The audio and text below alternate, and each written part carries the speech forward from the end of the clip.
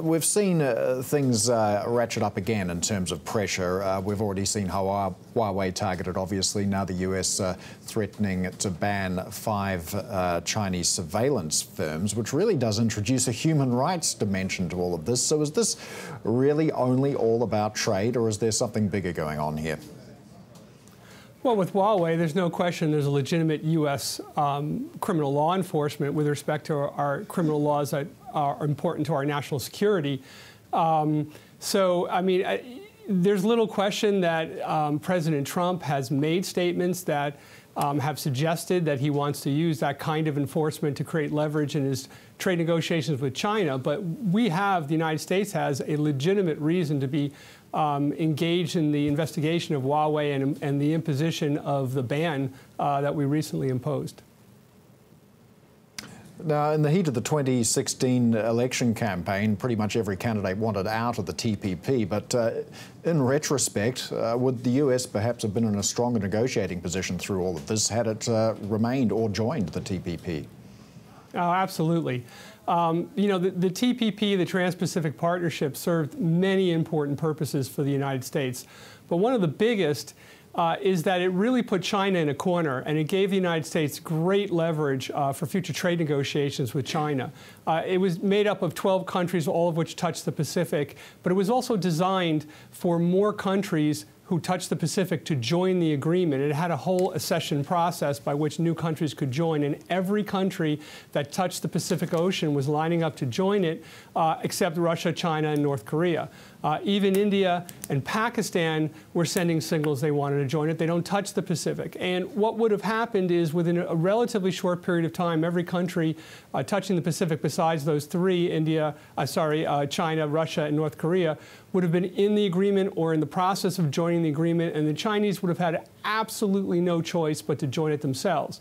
That would have put the United States in a position where the U.S., holding the key to China's entry, China cannot enter the TPP without U.S. approval, could have sat down and could have had tremendous leverage in insisting that China bring itself into compliance with all of its World Trade Organization agreement obligations to the United States before even talking about entering into an additional TPP trade agreement with the United States. So that leverage was leverage that the Obama administration spent 8 years of painstaking negotiations for the TPP to create and to have over China, or at least for the next president to have over China. And then President Trump withdrew the United States from the TPP on his first full business day in office, not even beginning to comprehend the implications of what he was doing. And that was only one negative implication of us pulling out of the TPP. And yet the Trump administration is still pursuing those one-on-one negotiations with different countries, bilateral negotiations, whether it's with Japan or the European Union. Will these help in offsetting some of the issues that have come out from withdrawing from the TPP prematurely? Some, not others. Certainly, if the United States can enter into a bilateral free trade agreement with Japan, that will solve some of the problems of U.S. beef producers and other U.S. producers being locked out of the Japanese market, or at least not being able to compete in the Japanese market with producers like beef producers in Australia who are in the TPP and have much better terms for their beef to enter Japan than U.S. producers do. But the strategic element of the TPP will not be replaced by a bilateral agreement with Japan alone. And of course, the U.S.-European talks, that's a different story. For one thing, that doesn't affect the strategic dynamic in the Far East. But also, we're still stuck with the Europeans in the sense the Europeans won't talk about agriculture. And to be fair, the Obama administration, which was negotiating with the European Union, ran into that problem of the Europeans not wanting to talk agriculture, and the Trump administration is running into the same problem. Matt, is it a strategic goal of the U.S. administration to contain the rise of China as the Chinese fear? I mean, we have heard directly from President Trump saying that under his watch, China would not become a top superpower. That's a great question.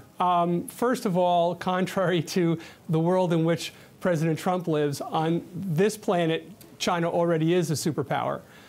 Second of all, I think it's the official policy of the United States, and I think there is tremendous consensus on both sides of the aisle here in the United States, both ends of Pennsylvania Avenue, political appointees, career people. I think there's a consensus that The main objective here is to bring China into compliance with its World Trade Organization agreement obligations to the United States.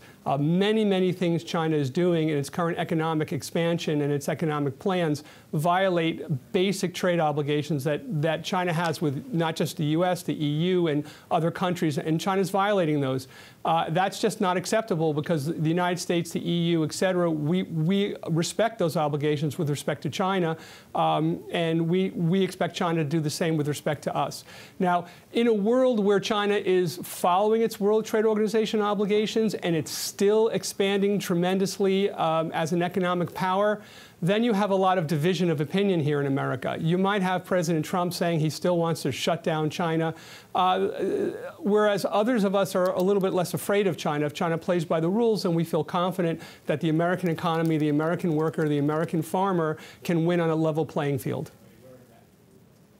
Matt, just quickly, what does President Trump need to be able to stick a pole in the ground and say it was all the success, all worthwhile? Well, President Trump is a master of what I call theater of success. He completely failed in his trade negotiations with South Korea, and he had tremendous theater of success. And he failed with respect to all the important things in the North America Free Trade Agreement renegotiation. And he also had, again, not quite as good, but fairly good theater of success. So it doesn't take a lot for him to stick a pole in the ground and say he succeeded, but it would take a heck of a lot for President Trump to convince anyone he succeeded. The reality is he just doesn't have the leverage that he would need to succeed in a way that most experts here in the United States would consider this a success. He threw away the TPP leverage. His bluster and baloney doesn't create leverage, contrary to popular belief. The leverage of the retaliatory tariffs were undermined when China retaliated to our retaliation, something to which Trump opened the door by retaliating against China outside of the World Trade Organization's process for retaliation. So he doesn't have the leverage he really needs to get what people here in the United States would consider a successful result, and so he's stuck either just escalating and escalating or trying to fail and then try to declare victory, which would be a lot tougher with China than it was with South Korea or the North American countries.